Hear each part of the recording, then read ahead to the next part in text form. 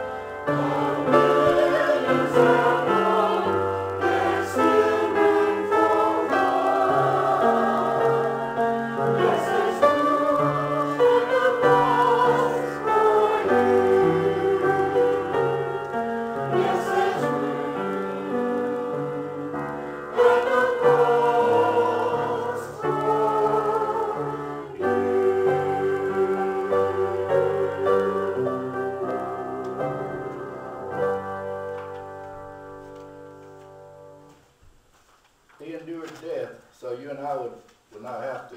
He paid the ultimate price for sins he did not commit. Not only are there room for us at the cross, there's also room at the empty tomb for us to take a look inside to be amazed with Mary and the disciples. He is alive. He is risen. He has conquered death so that we may live eternally. He invites seekers to come, not to grieve, but instead to celebrate.